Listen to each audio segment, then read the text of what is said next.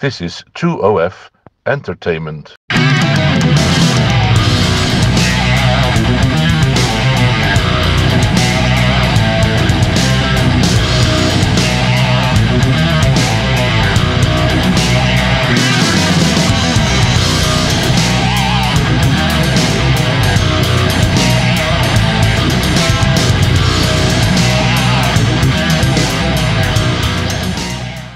Hi, it's Kiffin Bates here, and this is video 4 in a series on centralization and decentralization and organization, in fact. And I've had a couple of shots at recording this one, and it's turned out to be quite a difficult one, because what I want to talk about is personality cults within organizations.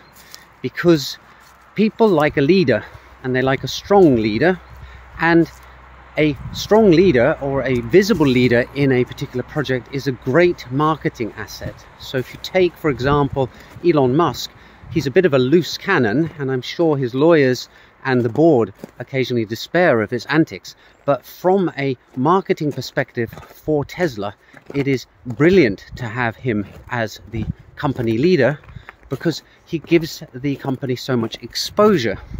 And you see that with other companies. So, for example, Steve Jobs is no longer with us, but he will always be the face of Apple.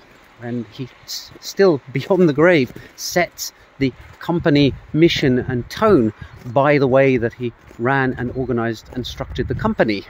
Now, when you have a decentralized project, you have a problem if you have a strong, visible leader, because that acts towards centralization, and it kind of starts to defeat the purpose of the project at hand. And we've seen a number of interesting ways around that in the blockchain world, namely how to have a charismatic, strong leader from a marketing perspective without that leader actually dominating the project. And the first one, of course, that springs to mind is Bitcoin, where you have Satoshi Nakamoto. Nobody knows who he or she is. They exited from the project very, very early on, and yet the words that were left behind continue to influence the way that the decentralized project proceeds. In that sense, Nakamoto reminds me a bit of the character Harry Seldon in Isaac Asimov's Foundations series, where the character who sets everything in motion and kind of is an invisible hand guiding everything actually is not present beyond the first chapter of the book. So it's a fascinating read if you haven't read it. I believe they made it into a television series as well, for those of you who don't like to read books.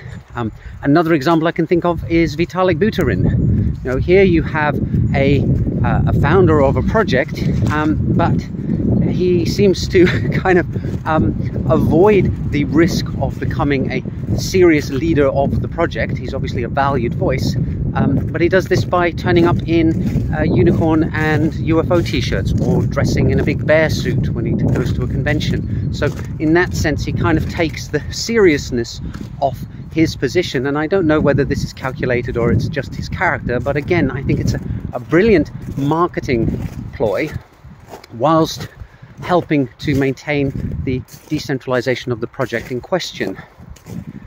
And so really the question then is, well, what is the conclusion to this video? And I think the issue here is that it boils down to the nature of humans in society to have a strong leader, someone they can look up to or turn to in order to provide guidance. But the flip side of that is that you end up with power in the hands of a small group or a single person, which of course can turn out to be a very, very bad thing. And political events recently are showing us yet again some of the downsides of having a strong leader in place in a particular community.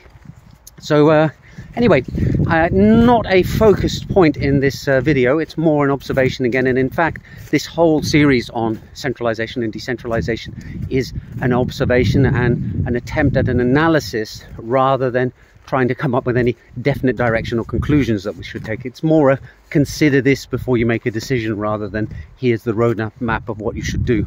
I hope you found it interesting. I think I'm going to wrap it up now, and I'll see you all in the next video soon. Bye for now.